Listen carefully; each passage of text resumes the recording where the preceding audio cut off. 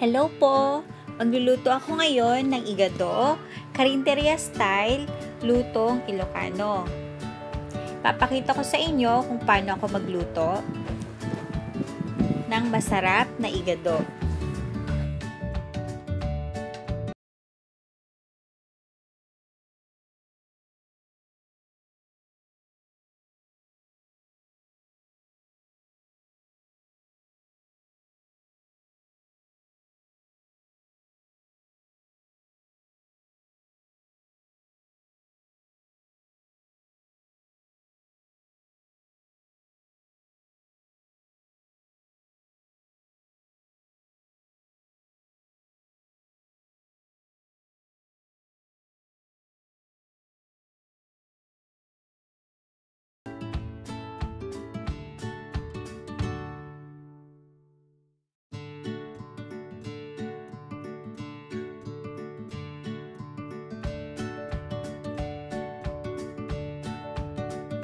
Nagisa natin na ang sibuyas, pwede na natin ilagay ang laurel.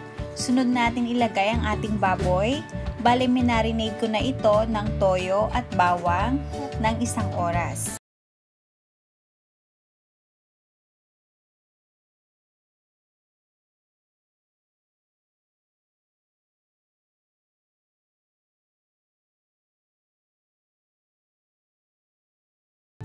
Tsaka ito, takpan at hintayin nating lumambot ang karne. After 3 minutes, i-check natin ulit at haluin. Ayan, kung nakikita nyo, naigisa na natin siya mabuti. Pwede na natin isunod ang puso ng baboy at ang atay. Bale, yung atay, na-marinate ko na siya sa bawang at toyo for 30 minutes.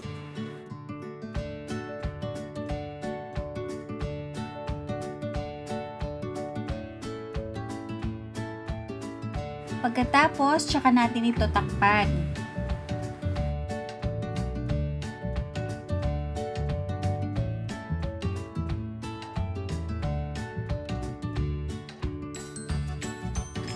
After 2 minutes, check natin ito at haluin.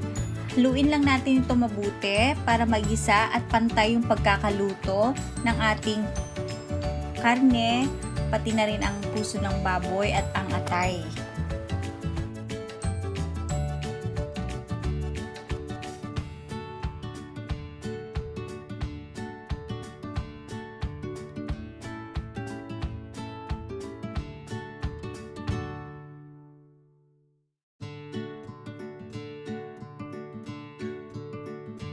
Sunod natin ilagay ang pork nor cubes,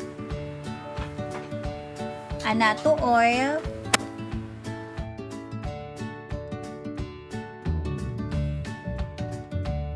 kung wala kayong annatto oil, pwede kayong gumamit ng atsuete powder.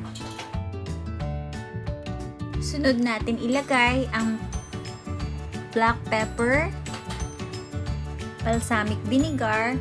Kung wala kayong balsamic vinegar, okay lang. Kahit na anong klaseng suka na meron kayo dyan sa bahay nyo. At sunod natin ang sugar. Brown sugar ang gamit ko po.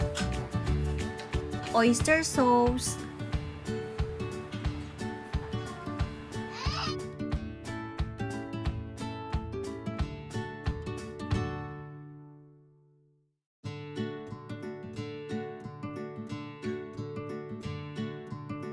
Haluin nating mabuti para pantay ang lasa.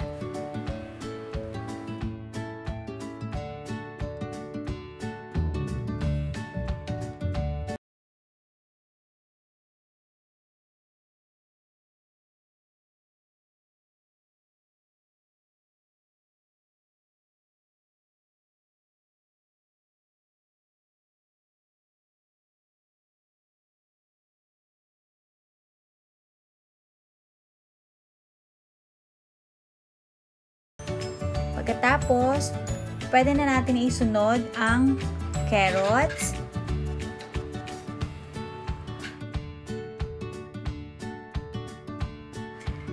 green peas,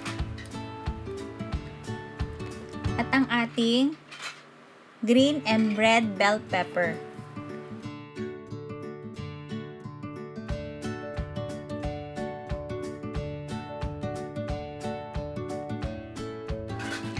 haluin lang natin itong mabuti.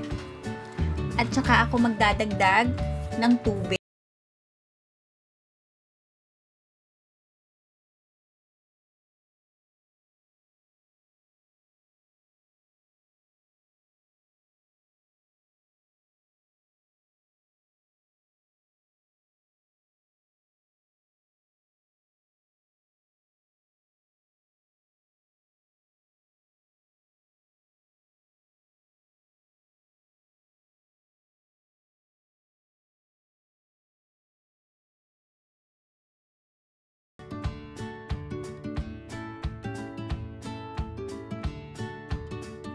Ayan, medyo kulang sa alat kaya magdadagdag ako ng soy sauce.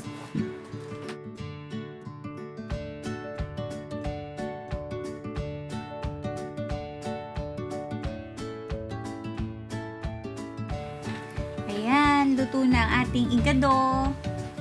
Ayan, sarap. Ang recipe na ito ay sana magustuhan nyo. At ito ay isa sa mga specialty ko, kaya sana magustuhan nyo. And please subscribe for more videos. Thank you! Paki-like na rin and share para sa ating mga kababayan na gustong magluto, lalo na sa mga kababayan natin na nasa abroad katulad ko. Yan, paniguradong miss na nila ang Filipino food.